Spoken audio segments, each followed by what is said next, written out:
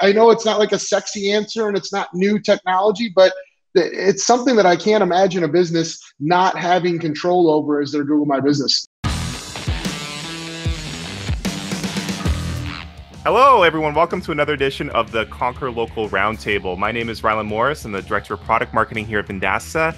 And I'm joined today with a colorful cast of characters, Vendasta's executive and leadership team, to discuss everything in the world of SMB SaaS and beyond. More specifically today, we're going to be talking about the ever-changing relationship between local businesses, their customers, and the local experts that are helping SMBs through every step of the way. And for those of you that are new to the show, welcome. Be sure to check out our last two episodes on our YouTube channel, just youtube.com/Vendasta. And you can join the conversation over online at our community. That's academy.conquerlocal.com/community. So, let's jump right into it. First question here. Obviously, 2020 has been a year filled with changes in the world of local business. My first question to the group here is, how do you think these past few months have impacted or changed the relationship between local businesses and their customers? And maybe, as customers of local businesses, maybe you guys have some examples that you can kind of pull from yourself too. Maybe some examples to share with the group here. One of the things that I was thinking about that everybody's having to deal with now is the how do you deal with the mask situation?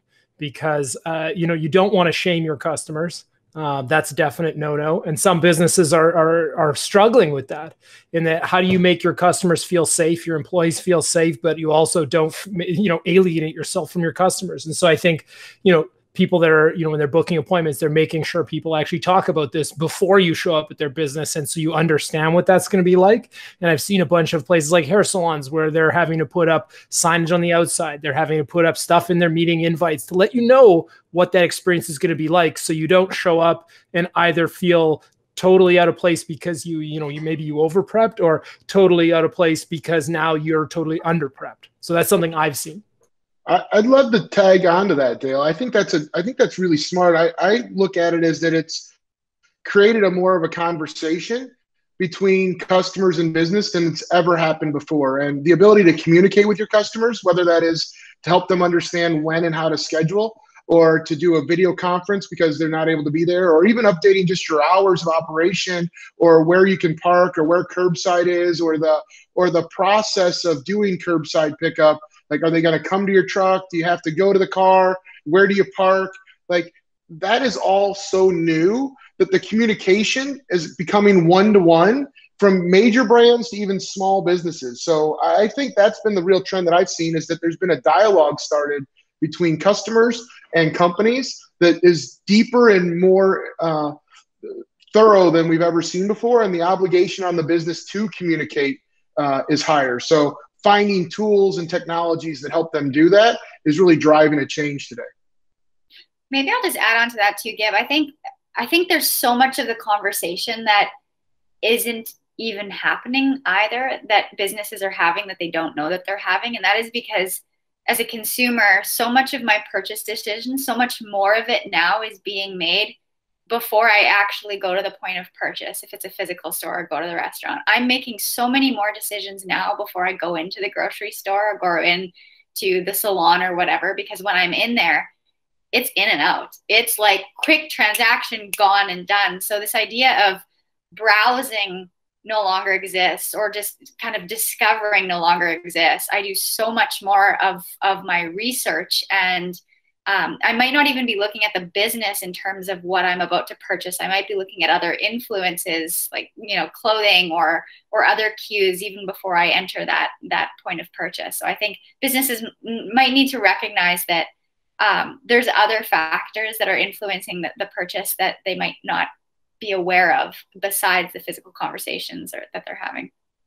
Jackie, that's so right. And the world is changing so fast that, in the States, we've got new laws, and what phase your state is in, changes the way and who you can shop with. Again, that communication is higher than ever before. As shoppers, we have to research before we can go, because we don't know whether we can go into the store or not, right? Yeah, totally. Well, and I think we'd also point out that, the relationship between customers and businesses is also interesting, because people's lives have fundamentally changed. And so there's new relationship opportunities. So, essentially people are at that phase where, historically marketing companies try to hit you when you get married, when you get divorced, or when you have babies, because your life changed and there's new relationship opportunities. Well, COVID is now one of those opportunities. And so these businesses like, hey, I wasn't interested in a whole bunch of, bunker full of cans of food. Well, I'm all of a sudden in that market. And now if that's what you sell, we're in a new relationship. Look at RVs. That it's a category that's blowing up because everyone's like, I want to go on vacation, but I don't want to stay in somebody else's bed. Well, that's a new relationship too. So it's not even just the old ones. It's like, hey, who are your new customers because you sell stuff that different people want? Yeah. So rewinding it a little bit to what you were saying there earlier, Jackie, just around even that relationship and doing the research before you buying. This is not anything new, especially on the sales side of things. People have been doing their research online over the past few years. We know this very clearly at Vendasta before they go into a car dealership and buy, before they go into a grocery store, as you mentioned, right? I wonder, maybe Neil, you can touch on this a little bit. Has that sales maybe relationship changed at all between a salesperson and their customer for a local business? I think the way that we communicate with them has definitely changed. And I think it's changed for a couple of reasons, and I think definitely for the better. I think it's put a real push on utilizing this type of technology, some sort of screen sharing technology, and understanding that it's more problematic now for us to actually show up and have a face-to-face sales call, and that we can be far more effective through these types of technologies. I think the responses vary radically, and I see. I'm listening to you guys talk about the research you do on shopping, and before you go buy something, you look it up and whatnot. And I find there's massive opportunities because the experience with certain places is very good, and the experience with others is still terrible. So there's a massive opportunity there to take those businesses accustomed to having people walk in and walk through their retail space or showroom or whatnot, and make their point of purchase decision while they're there. Now they're looking to see who's got what, and they want to either get it curbside delivered or delivered to their house, or at worst case scenario, pop in and pop out and buy it. It's funny, I just went through this last weekend where I needed to buy a few things for my new place in Saskatoon, and I was exactly that. I found certain retailers were awful, and I just abandoned those right off the bat, and then the ones that had a decent experience and I could swing by and get curbside delivery, that was great. But there's a huge opportunity there for sure. I don't know about you guys too, I'll just jump in, sorry Neil, that I found in my consumer buying journey, I'll go almost to the point of purchase. I'll go so for example, let's say you're buying new things for your place. I'll pick out exactly what I'm about to buy on the website, and then that becomes my hit list, and then I'm in and out. So even if I don't have the patience to wait for delivery, I'm still going through that e-commerce journey until the very last step. I'm still deciding everything I want because I have to. I don't have the time to dawdle, or I don't have the risk tolerance to be in the store for very much longer. So I think businesses have to recognize that there's so much of that shopping that exists on the website or on their Instagram account or on their Facebook or wherever customers are looking for those things, even if it's not dropping off the bottom of the funnel. And it's really important to pay attention to. I'm curious why you wouldn't use a curbside scenario where you've gone all that way, you've picked out exactly what you want, you just click on it, buy it, and then you show up and they throw it in your car. Sometimes I have problems with times and tardiness, and so sometimes I can't commit to a window. It's like I don't know when my kid's gonna wake up, and so I do this for grocery delivery a lot. I'll get everything queued up, but I don't know if I can make that window that I've committed to. So it'll just become my shopping list, or it'll just become. So in a perfect world, if I had all my ducks in a row, I absolutely would. But it's just those odd times where I need to do the thing, which is the upfront research, even if I'm not converting. One of the things I found that's long been near and dear to Vendasta's heart is that reviews are more important than ever, right? I mean, we don't want to spend a lot of time in the store because of a variety of different reasons, or even which store, and oftentimes we're making new buying decisions from places that we've never been. And I find myself relying on reviews more than ever, and looking for businesses that have like engaged with reviews, because I know they're in business, that they're active, that they usually give me some piece of information about how that, that old review isn't relevant now because the world has changed. And it really does impact my buying decisions so much. Yeah. Oh, I totally agree.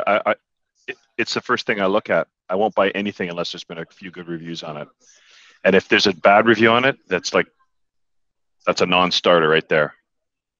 I kind of like the odd bad review, to be honest.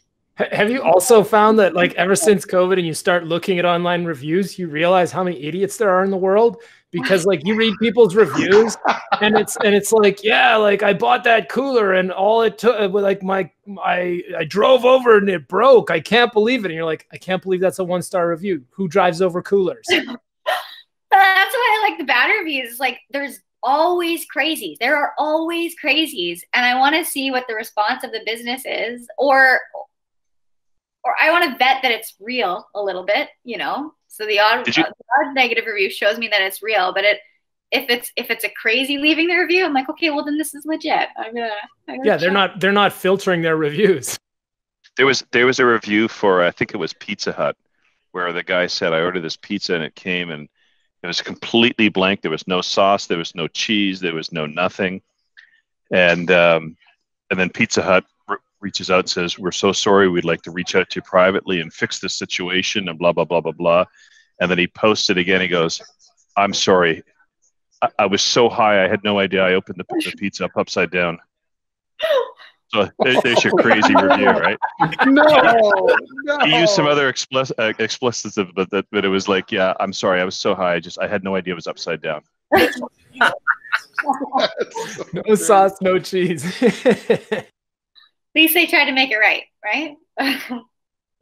I think coming back to some of the stuff, Rylan, you were talking about with the relationship between businesses and customers, the dialogue has changed too, right? So the type of conversations, like we've all been through a crash course on understanding service delivery in a different way. When you come up against the prospects at the cash register, we're thinking about that transaction differently. And to Neil's point, absolutely, there's so much more conversation happening, and a deeper conversation with reviews and ratings that really didn't seem to happen as much before. So not only are more people using it, but they're going deeper and being more contextual. I know curbside pickup is something that I think is going to be a big question moving forward, who keeps it, because it's a different way of service delivery. And for many people, it's a really nice surprise, and it's a convenience that wasn't offered before. E-commerce that wasn't offered before that now is offered before, because of necessity, is being embraced by many people. And that there's some really good different ways of working between consumers and businesses. I think we're also going to see in the coming months, as this starts to take hold, we have this idea of a digital customer experience. That's really what this is at the end of the day. So businesses have to embrace having this digital customer experience. So now we put it back in the hands of how are we going to serve our customers in this new digital world. And by letting the customer give us the feedback of what's working and what's not, I don't think there's been a lot of that. I think there's people just saying, I'm going to throw a bunch of shit at the wall and hopefully digitally this thing's going to work. And now we're starting to get that feedback from customers saying, yeah, we don't really like that experience. Maybe try it this way. And we're getting that feedback loop starting to happen. And there's some iterations happening where businesses are saying, well, I tried digital. My customers are saying it's 70% of the way there. And now I want to make these changes. And by focusing more on that experience of the customer, that's a piece that we're not hearing yet because it's so new. So as the customer starts to weigh in, and by putting online reviews and saying, yeah, your curbside pickup didn't work for me, or it worked great, then we'll start to see the evolution of that experience in the months and even in the years to come. You know, that's a really good point, George. I wonder if businesses are taking the time to ask that question. So it's one step further. It's not necessarily soliciting a review or feedback on the service or product they deliver. It's, how was your experience in an effort to make that experience better? Are we taking time to actually refine it and iterate and make sure that you know, we can always get better tomorrow. We can always get better. Are we taking time to listen? And I have found that that's the piece where people are still reacting from a point of fear and anxiety in their business, where they're like, we need to do something. We read a blog. It said we should do some digital stuff. Let's get an e-commerce website. And it's not with the lens of, is that what the customer wanted? Because you could be a barber and produce this beautiful e-commerce website to buy a hair pomade. But really what I want from my barber is to be able to book an appointment.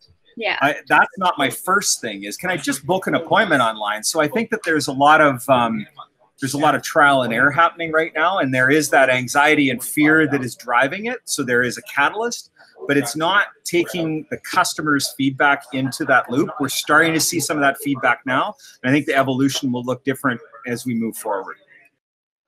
George, I love that point about how they've got to get to e-commerce and even what that means with that e-commerce experience.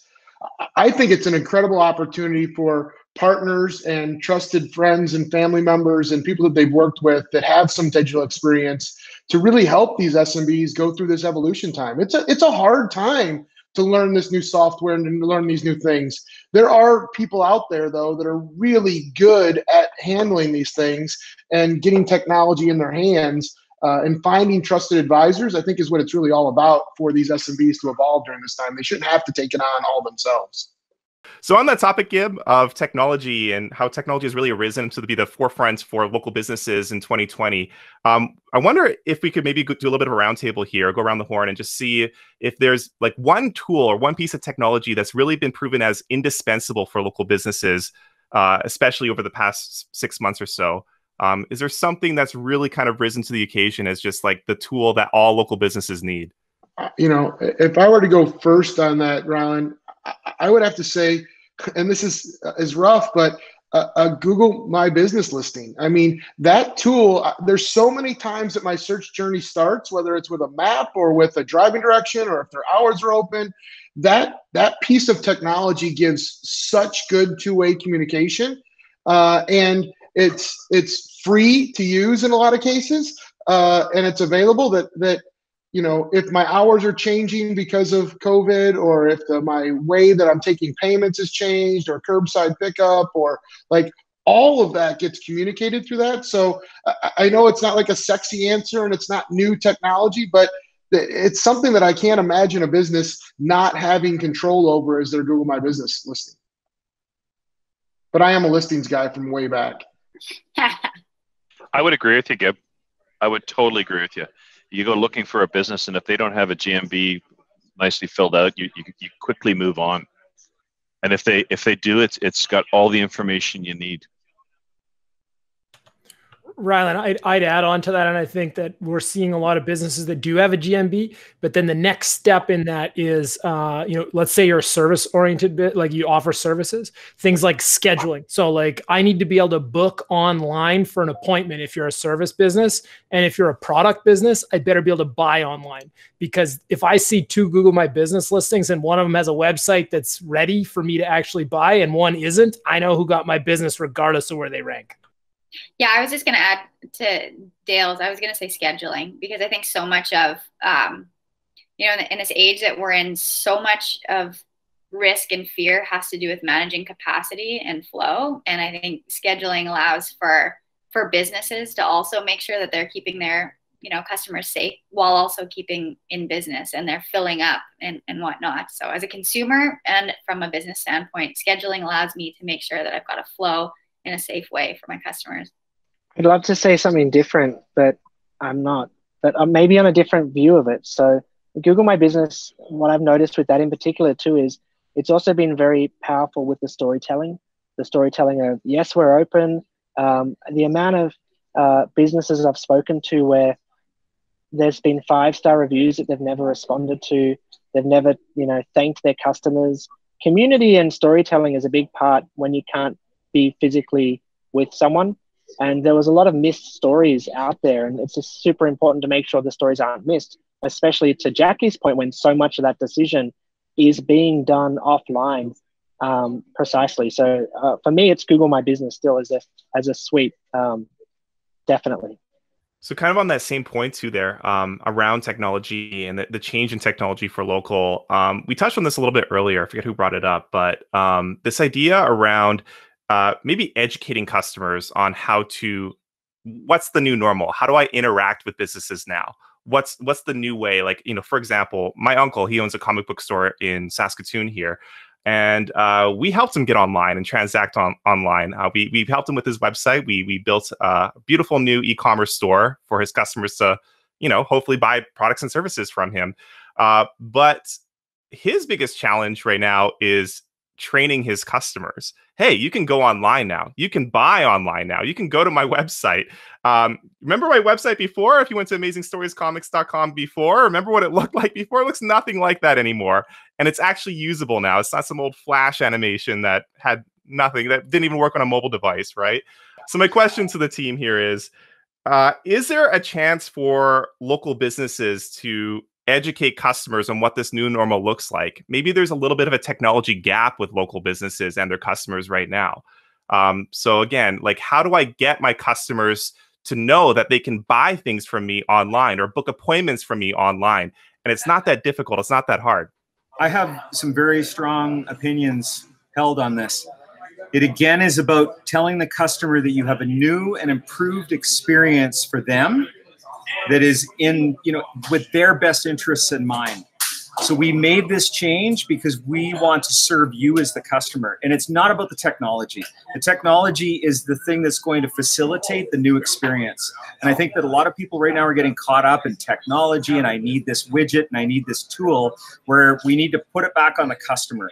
We've heard from you that you would like to conduct business with us in a different way. We now have this digital experience where it has your best interests in mind, and then to give them examples of how they might be able to interact with you. So again, it's putting it back in the hands of the customer, that it's all about you, and being very customer focused on that level of education, and then listening to them, because they might tell you that that's not what they wanted, and then you've got to iterate and change with that. And not get caught up in the fact that we don't have Flash anymore on our website, because they actually didn't care about that in the first place. What they cared about was the fact that there was an experience by walking in the store, and now we've changed that because the world has changed. I think just to add to that too, in any pandemic or situation like this, lack of communication is a killer, right? So having to force your business to actually tell the story. You need to tell the story again and again on why your customers should be listening to you, because there's a lot of noise going on. And when there's moments like this, people turn to brands they trust. And if you're not telling them why they should trust you, then you're going to miss out and you'll become invisible in amongst everything. The tool that I think is the technology that they have at their fingertips for communication and talking to their customers at this time, I think it's all about social. I think if you've taken the time to build an audience, if you've taken time to make connections with your customers, I know personally, I've read, many stories on Facebook about things that are going on. There's a business that I know here in the Chicagoland area that for years did event space, and they built their business around helping to provide booths at events. Well, that business went from millions of dollars a month to zero, right, overnight. So what did they do? They were good at construction, so they started to build PPE. So they started to build masks, and they started to build dividers, and they started to do those types of things, right? Really innovative way to think about what's going on in the market. But to get that out, they had to communicate it, right? And I'm friends with them on Facebook, and I saw their story come to life. And since then, we've tried to push business their way, or tried to help make sure that other businesses that are going through this evolution know that they've changed their business model. So I think investing in a social presence and being your authentic self on that social, making sure that there's good content that talks about what's going on in your business, whether it's a new website that somebody can experience and why you went through it, is an incredible way to drive engagement and to build those relationships with your customers. So I always think that at times like this, having a great audience built of followers and friends or people that like your stuff, create that viral effect of social, is really important. Well, and I think, Rylan, at this point, for a lot of these people, you've almost started a new business. And it's maybe hard to look back on it, but when you first started your business, you weren't about efficiency. You were about a lot of hard work. It was about the, the owner being out there on the floor, meeting the customers and doing these things. And so I think that right now we're at a time where, we're not about efficiency. We're about a lot of effort at a very low efficiency to figure out what actually does work. And then what's going to happen is you're going to start to figure that out. And then you're going to choose the technologies and things that support that. But in the end, this isn't a choose something off the shelf and be done. This is time to put some sweat equity in and figure out what your customers need, and the technology can support you in that. But there's no substitute for that effort. I like that a lot. Thanks, guys. Yeah. Let's take it back a little bit to think a little bit about the types of customers that Vendasta deals with. So for those that don't know, Vendasta has a reseller model. We work with we call them trusted local experts all over the place, all over the world. So we talked a little bit about the relationship between a local business and their customers. But I wonder if there's been any sort of big change in the relationship between the local business and that trusted local expert that they're dealing with on a regular basis. How has that perhaps evolved over the past year? I see that there's a balance of the sense of urgency. I think, George was talking about not necessarily rushing in, but having a conversation about what are the experiences. That's definitely coming up. The conversations around what are you hoping to achieve? Like, it sounds cliche, and every sales conversation should cover that, but it goes to a deeper level at the moment, and it goes to a transitional level as well. So I see that being probably one of the big changes that have happened. This actually goes much deeper, because I think a lot of these local businesses now are having to actually rethink their business model. If you're a restaurant, you needed to have your restaurant packed 3 nights of the week in order to make a go of it. And now they have to rethink their model. And if you are a retail place, you might need a large piece of retail space to hold all of your showroom and all your goods, and now you don't really need that. You need a place to hold inventory and a website that can perform e-commerce. So I think a lot of them are going back and looking and reevaluating their actual business model, and to see how they can adjust it to make sense. And this is where that trusted advisor can help them navigate these uncharted waters for a lot of these businesses. I think, so much of it is education as well. It's not just about bringing the tools and technology. It's about bringing how other successful businesses have used those tools and technologies to serve their customers in different ways. So it's really about the advice, not just product dumping or, giving them a bunch of tools off the shelf.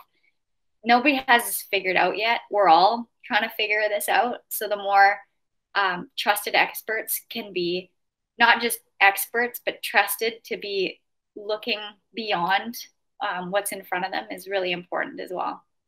Yeah, I guess on that topic too, Jackie, we talked again about what technology changes, or what is like that one indispensable tool for a local business in communicating with their customers. I wonder if there's, other than maybe Vendasta, if there is a piece of technology that trusted experts around the world are finding as, indispensable when they're dealing with their customers, their local business customers, and helping them getting set up online, and maybe even helping them out with their social media, and what you'd mentioned there, Neil, too, managing their inventory, and maybe changing how their POS system works a little bit too. We're gone past the days of having the opportunity even really approach a local business and do this right in the store with them. I wonder if there is sort of like, a shift in technology in what trusted experts are using to facilitate that kind of transaction. I think the obvious answer is, if you can't be there in person to walk a business through these things, the very next best thing is this. It's screen share. It's looking each other in the eyes, and not losing that human element that relationships and trust are built on. And sometimes that's, a learning curve, especially for sales teams that don't sell on screen share or by video. It takes a little bit of adjustment. You're always fixing your hair and making sure you're counted, but it's just a human on the other side of this. And that's what screen share allows us to do, is keep that human element in all these conversations and relationships. I think that the other piece to go with that is the screen share is great, but don't forget that there's that whole arrangement of the meeting. You need some way to actually book that meeting, because you have to, it's not like you can just walk up into the store and have a meeting. It's like you actually have to arrange what is the tool we're going to meet with, when are we going to meet, how do we do that. So that's another piece, and people don't think about that side sometimes. Just to echo that, like the booking piece, the efficiency that's gained with good booking systems and being able to just slot straight into a calendar and have both parties not have to worry about travel has created more opportunity for more frequent and more constructive sessions, especially between agencies and anyone being that trusted expert to the business. One of the difficulties in the past was always getting time with the business, and that's sort of become a lot easier too with these web-based booking systems. On the other side, I don't know if it's new technology, but email and really smart email campaigns are still proven to be effective, right? If you can, it goes to the point that we were talking about earlier, that there's this education that you need to do nowadays in order to bring people up to speed. And there's really not many more effective tools than a good marketing automation drip campaign to educate people. And they're still getting read, they're still getting opened, and actually more so because many of these businesses don't have as much foot traffic going on. So they're not dealing with customers face to face. They're actually lined up to their inbox, and they are starting to learn that their inbox is their operating system. So it's your chance to get in front of them now, where in the past, maybe they were out on the floor having those conversations. And today they're looking and they're engaging with their customers that way, and they're looking to learn in a different way. I mean, we're seeing tremendous growth in things where people are being able to self-teach and self-learn. And you as a trusted partner should communicate via email, but really be thoughtful on your content, right? Spam never works, right? But great content and a great email campaign is an amazing way to do things. Good stuff, guys. Yeah. Even thinking, we've thought a little bit about, the past 6 months and the change in that relationship between the customer and the local business they're dealing with, and local business and the trusted local expert that they're dealing with. On a technology standpoint, some of the evolutions that have happened there. But I wonder if there's anything that you've got on your radar as far as new advancements in technology, like thinking maybe a year from now, what's going to be the next Zoom? What's going to be the next big thing that really pops off? We touched on a few things here around appointment scheduling, email, even really like coming back to the idea of just some of the fundamentals of communication. But is there anything out there that you have your eye set on as something that's really going to be transformative as we ease into this new normal? I do. I think that, Rylan, all the stuff we're talking about is a marketing podcast, so I might as well use some marketing terms here. Like, this is all top of funnel. So we're talking about how do you get that meeting? How do you book that appointment? But that's great. Now, once you actually get there, what's the next part? So I think all the software that we're thinking about right now is all about it's for the people. It's like, how do I get an online store? And for the salespeople, it's like, how do I get a meeting? But the question is like what we're finding when we talk about the real experience is you get into the store and you discover that, I can't do curbside pickup. It's that's lower in the funnel. It's like, I've already sold you. Now what do I do? And so I think that there's going to be a lot of opportunity for we had a meeting. Now how do you fulfill and how do you deliver? And that's where, the panic at first is that top, but then we're going to be moving down in the funnel at the software. Yeah, I agree. I think too, there's been a big adoption boom, right? So people have adopted more due to necessity. I don't think attribution is going to be solved because there's still a messy path to purchase, which will be messy because there's always more options. But pipeline management and advances in understanding more of your customer base, because more are touching into digital and you're capturing more, I think will be a really interesting evolution. And it's really just fueled by more people using digital really quickly, more often, as part of every purchase process. Rylan, I'd talk about two on the list that I've been looking at. One is that I think you can make a change right now and get up to speed, and then one's a little further out. But the first would be mobile payments. I think if you haven't updated your POS system and your mobile payment system yet, like if you're not able to take Apple Pay, or if you haven't upgraded your ability to take credit cards, right, I think you're going to be behind the times right now. And there's a lot of greatness that comes with, merchant services that you can add to it. And then the second is that I'm really interested to see how AR, VR, virtual reality, and augmented reality start to come to life in this remote work, in this remote areas. I don't know. I think that's probably further out, but Facebook and Oculus have been doing a ton of work on this for a lot of years, and they've really focused on the gaming area. But I think that the change that's happening in the world, where we don't want to be physically close, but we want to replicate some of those experiences, virtual reality has a chance to do some of that. And I think that we're all running into a little Zoom fatigue of the way it looks and acts and feels. And it's going to open our reason to invest in other hardware or to create a different experience that's a little unique or change of pace as we all work remotely. So you're reading some things coming out about remote work environments that are virtual rooms now, where they've all got their headsets on and it feels like you're working on a whiteboard in the same room. So I think that there's some interesting things that'll come there. It's further out, right? That's still years away, but those would be some things I'm looking at. Yeah, it's really interesting to bring that up, Gib. I remember George, actually, maybe you can comment on this. I think he's a little distracted at the moment, which is fine. But I remember him demoing some really cool software with us a while back, where we all had like it was almost like Second Life. Like we all had our own little avatars and we were in a virtual meeting room. I forget exactly what it was called, George, but Verbella.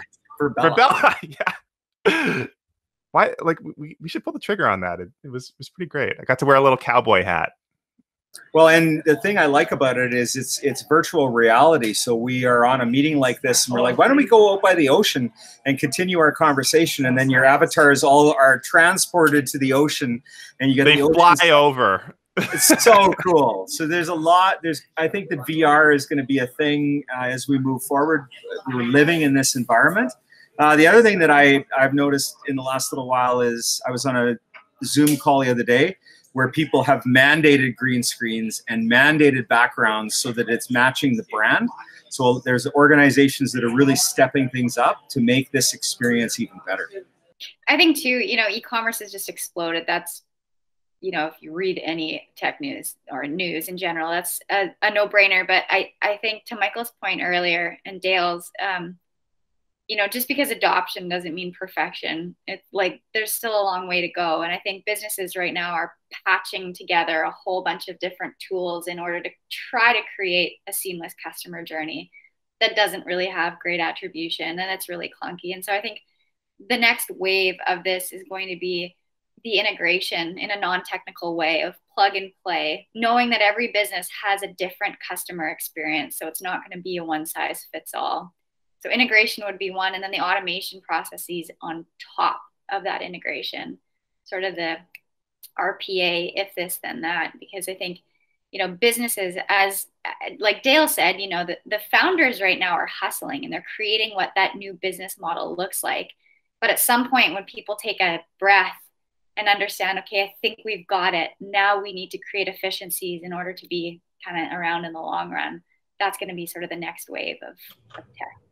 Yeah, you got to prove it works and then you make it efficient. And I think sometimes you got to be careful you don't make it efficient before you know it actually works, because I forget who the quote is, but it's like the first focus is not how fast you climb the ladder, it's that you put the ladder on the right building. Love that. Thanks, Dale. Yeah.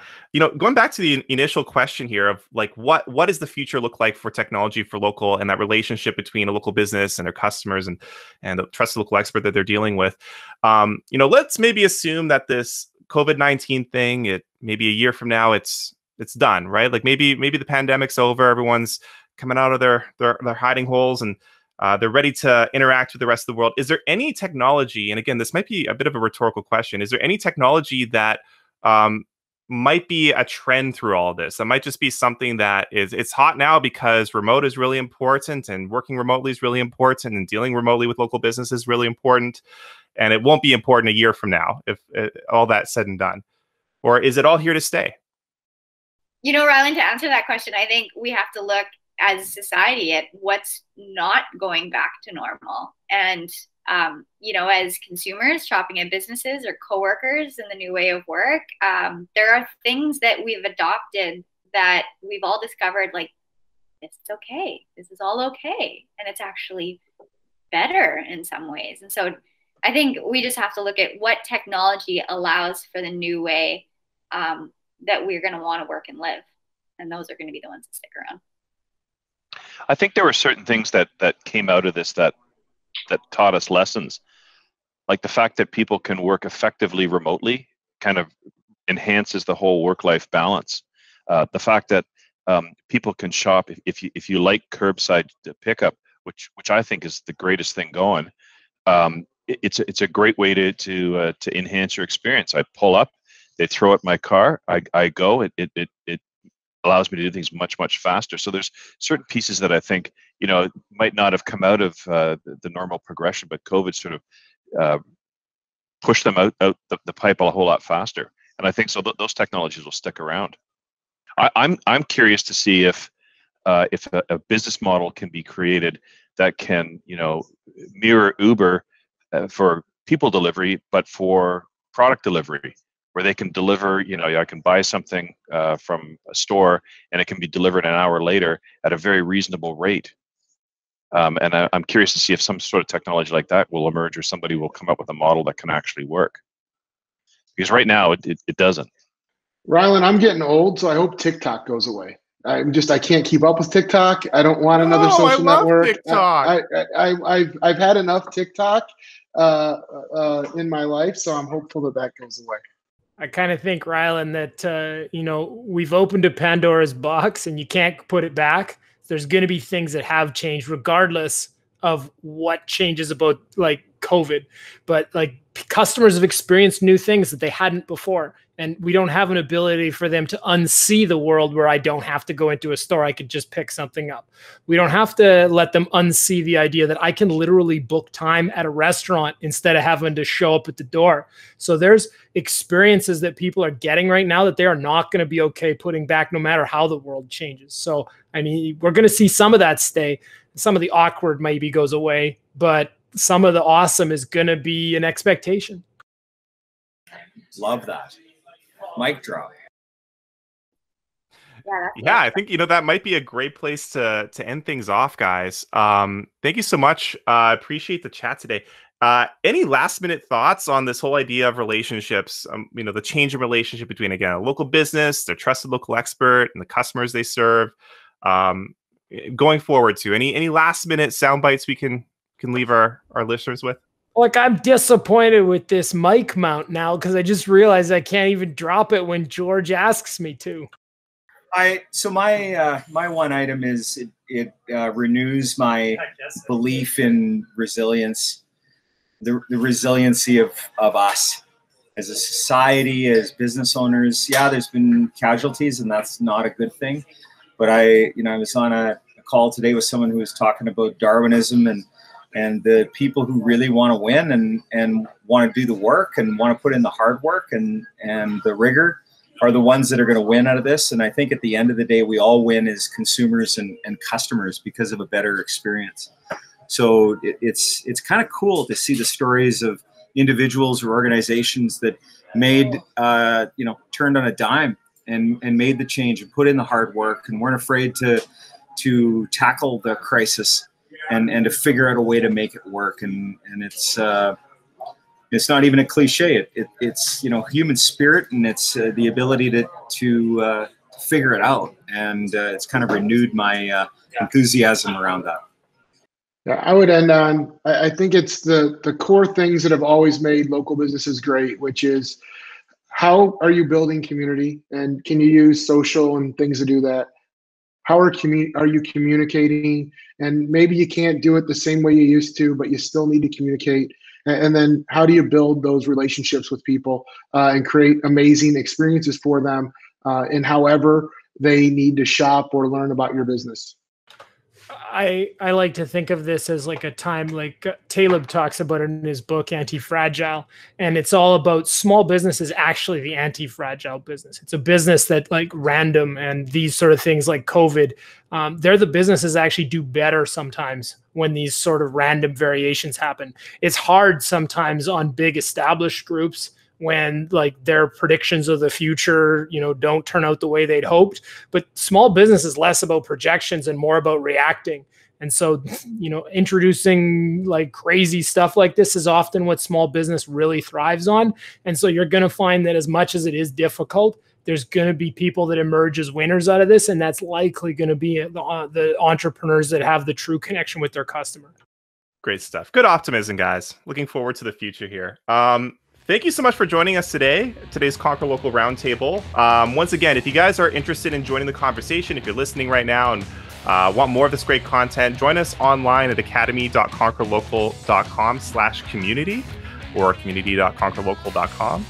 I'm Rylan. We'll see you next time. Thanks a lot, everyone.